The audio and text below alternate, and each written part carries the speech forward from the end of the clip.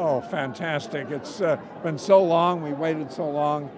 We held out for the cinema opening, and finally the world's going to see it. Just wonderful. We're so excited.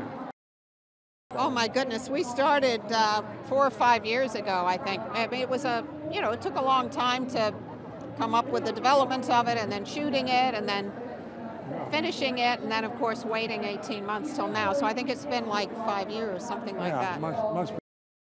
No, not really, because at the end of Spectre, Daniel said he didn't want to do any more, and then we convinced him to do one more. So once we knew that it was his last one, we kind of threw everything at it. We decided we'd just make the best film ever.